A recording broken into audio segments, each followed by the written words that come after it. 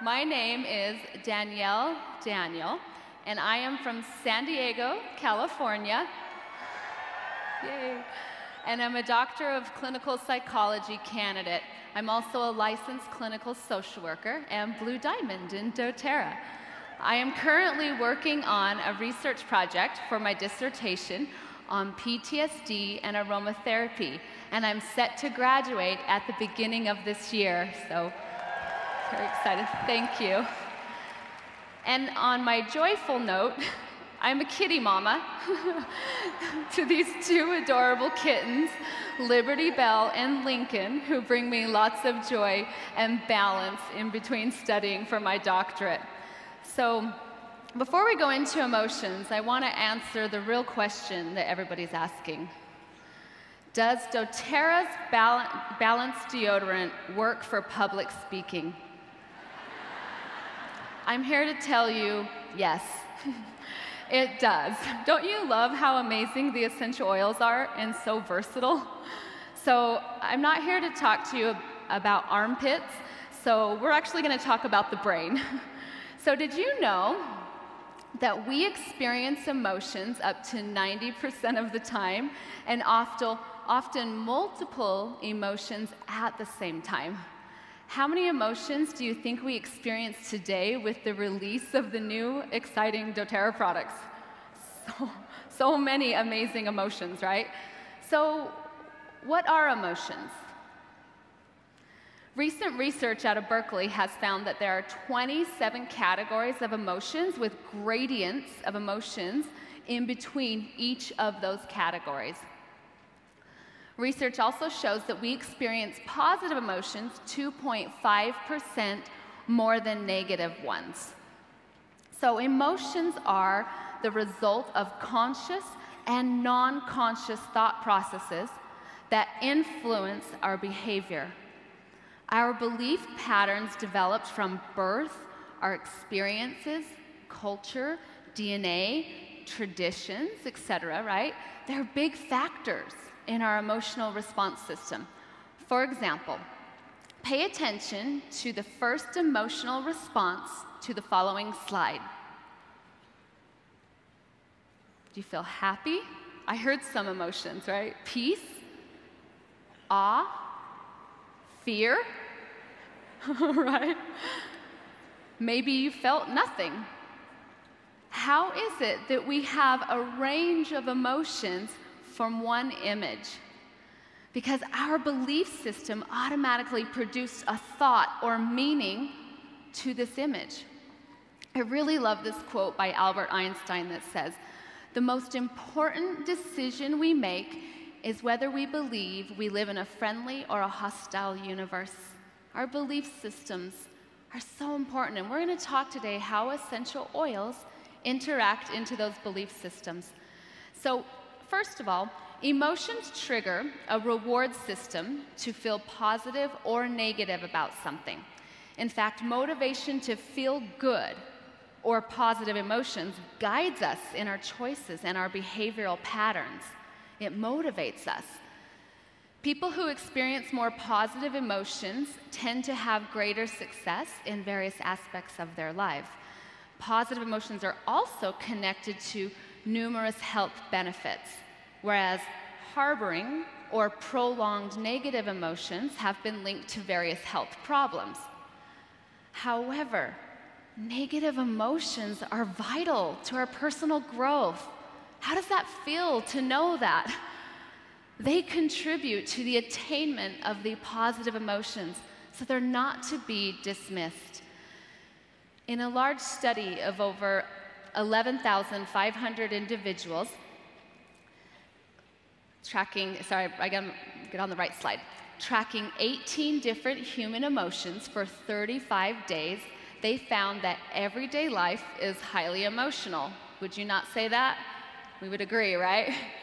So they found that 41% of the time, people experience positive emotions, with 16% of the time negative emotions, and then a mix of both at the same time being experienced at 33%.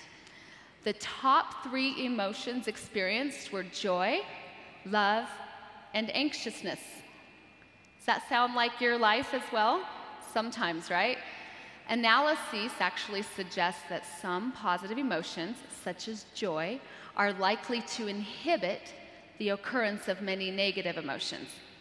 Other research has found that the emotion of hope is an antidote to negative emotions and a gateway or a bridge from that negative emotion to feeling positive again. So there are many neural circuits in the brain, and they're very complex depending on the emotions being experienced. However, here are a few key areas that facilitate in processing emotions. So here's your brain science. We've got the frontal cortex.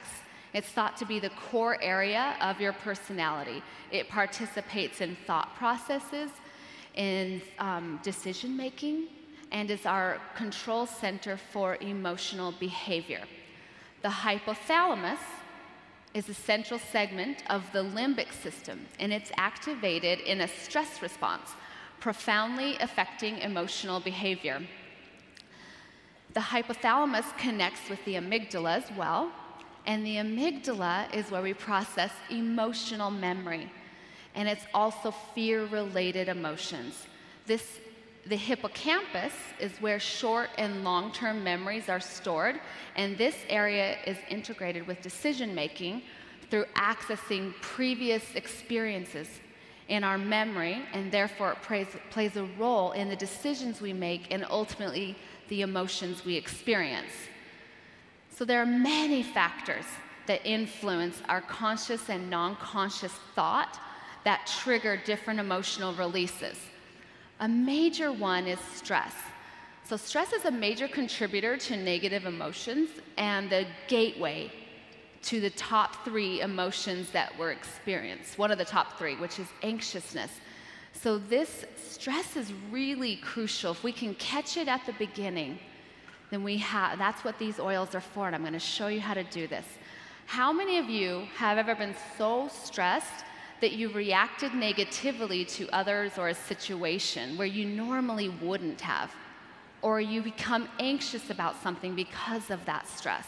So it's really that gateway. It influences these various emotional processing systems in the brain, and it starts with the HPA axis. The HPA axis is the control center for the emotional response of stress, and it's a communication network between 3 endocrine glands. We've got the hypothalamus, the pituitary, and the adrenal glands, and they're modulated by different neurons from various brain regions, including the ones we just talked about, the hippocampus, amygdala, prefrontal cortex, all of which are part of the emotion network. The HPA axis then in turn regulates the response of stress throughout the entire neuroendocrine system, releasing stress hormones of epinephrine, also known as adrenaline, norepinephrine, also known as noradrenaline, and cortisol.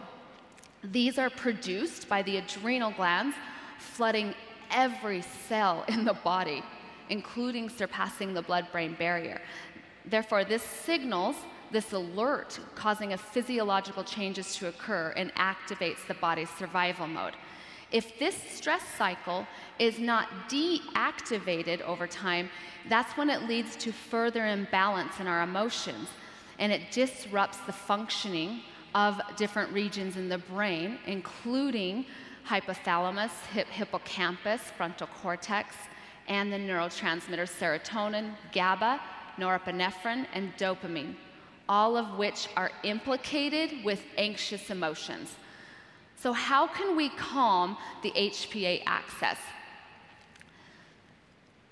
in order to experience more positive emotions? Many factors actually help calm it, and one is by allowing the body to restore to its normal functioning state. And GABA is the primary neurotransmitter inhibitor in the brain, and it plays a major role in calming stress and anxiousness by blocking other excitatory chemical messengers, and it is the gateway to inhibiting hyperactive HPA axis.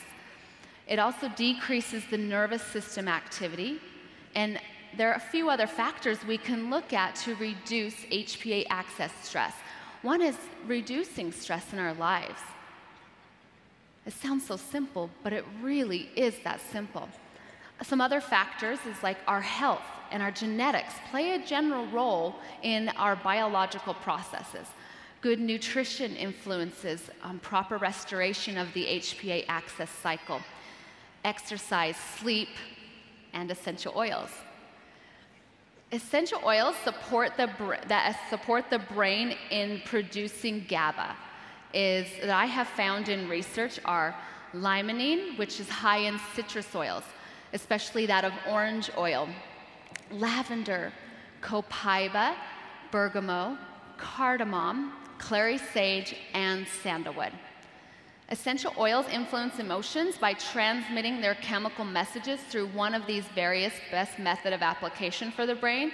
This in turn can help in restoring homeostasis from that stress response, and then it restores from a chaotic environment. It influences our thought patterns and ultimately leading to positive emotions or to process negative ones effectively. So here again are the primary pathways for emotional processing in the brain.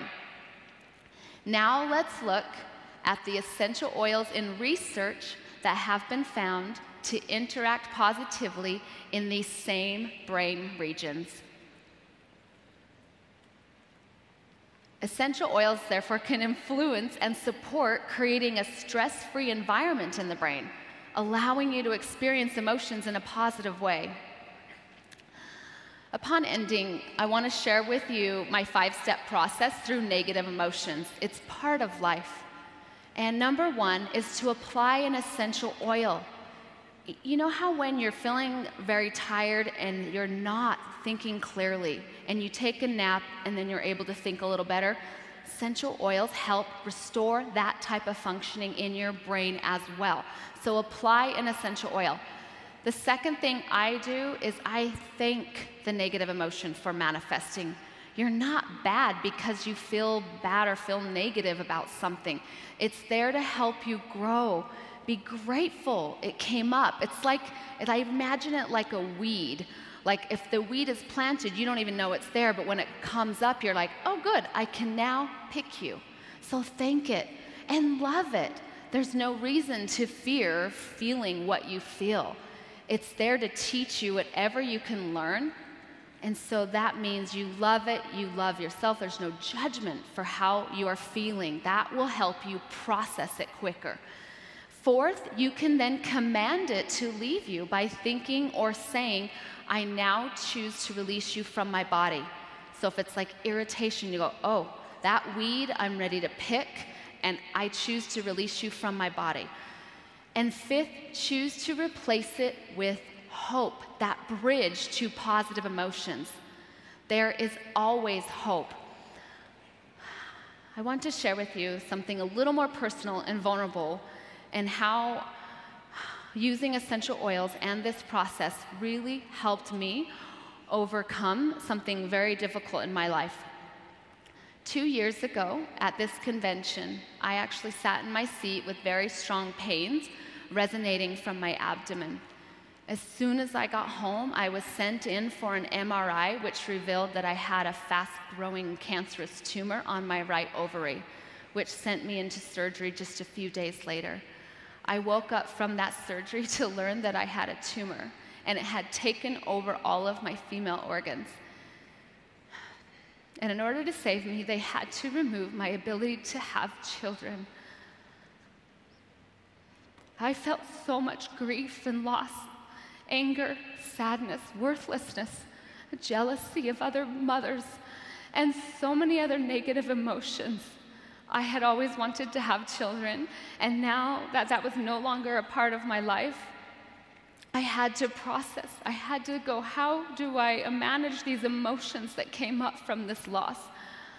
I know many of you have experienced loss and emotional pain for various things in your life, and though your experiences may be different than mine or the person next to you, we are all united in that we feel emotions.